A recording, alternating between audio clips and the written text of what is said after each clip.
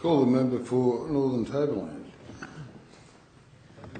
Mr Temporary Speaker, I bring to the attention of the House the strong desire and unstinting efforts of the Glen Innes community to have a helipad constructed adjacent to its local district hospital. This desire, Mr Assistant Speaker, has manifested itself into a community campaign and, typical of the Glen Innes spirit and its pragmatic approach, an outpouring of donations to raise the funds required to see the helipad constructed. This campaign has my absolute full backing, and I am now appealing to Hunter New England Local Health District to end the obstinance and get behind the project too. Currently, there is nowhere for helicopters to land at the Glen Innes District Hospital. When helicopters, whether the Westpac Rescue Helicopter or aerial retrieval, have to bring in injured people or take people to the larger larger hospitals, say at Armidale or Tamworth or John Hunter in Newcastle, they have to land down at Wilson Park, the netball fields, about 500 odd metres down from the hospital. Doesn't sound like a large amount of distance, but it is very inconvenient, particularly when every time a chopper lands and a patient has to be delivered to the hospital from the chopper or to the chopper from the hospital, they have to engage the ambulance service of New South Wales to transport the patient.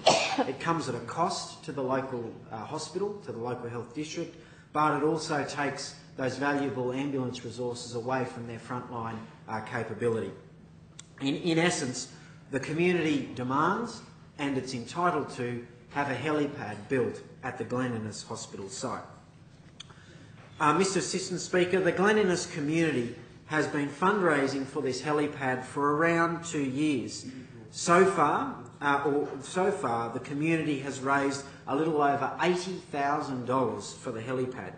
I must pay tribute to Jan Sharman, the President of the local hospital auxiliary, and her daughter Elizabeth McCarthy, who's the Treasurer, and all members of the auxiliary who have already $40,000 on a fixed deposit in their bank account earmarked for the hospital helipad, and they also hold nearly, in another account, almost $40,000 again, $39,752 from a number of donors in the community.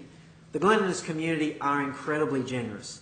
Some of the organisations that have been supporting the push include the Glen Close Sports Club, $500, staff of Glen Innes 7 Council, $408, Year 12 students at Glen Innes High School raised $644.80. The Christian Life Centre, the Club Hotel at Emmaville, KCL Childcare, Glen Innes Red Cross, Glen Innes Quota Club, Rotary Club, the National Servicemen's Association, the Glen Innes Quilters, the Men's Shed, the Opportunity Shop, among many groups that have put their shoulders to the wheel to get behind this cause. It is typical of the spirit in the Glen Innes community. The Glen Innes Lions Club have committed a substantial sum of $30,000. However, they're not willing to contribute it until they're assured by Hunter New England Local Health District that this project will proceed. And they're not alone. There are many anonymous people. There are many people in the community that wish to remain anonymous that are willing to donate if they're given an assurance this project will go ahead. I've had, Mr Assistant Speaker, over 10 different conversations, emails, letters, items of correspondence with Hunter New England Local Health District regarding this issue. To assist the situation, they did commission a feasibility study last year, which came back with the figure that for the community to have its helipad, it would cost $600,000. Now, I'm not one for using unparliamentary language, but it's fair to say that's absolute bollocks. There is no way that a helipad will cost $600,000 to be built at Glen Innes District Hospital, considering the fact we're constructing one for under $100,000 60 kilometres down the road at Guyra at their multi-purpose service. So, you know, that's not correct. The Hunter New England Area Health Service and its CEO, Michael DiRienzo, has said that they're more than willing to work with the community to resolve any issues and see this project go ahead.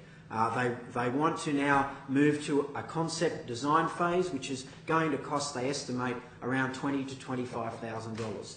Well, my message and my plea to Hunter New England Health District is stop putting barriers in the way and get behind this project.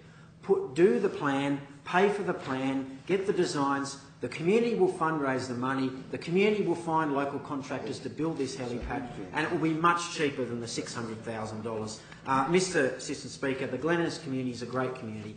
They have my full support, and I will continue fighting on their behalf until we get this helipad built.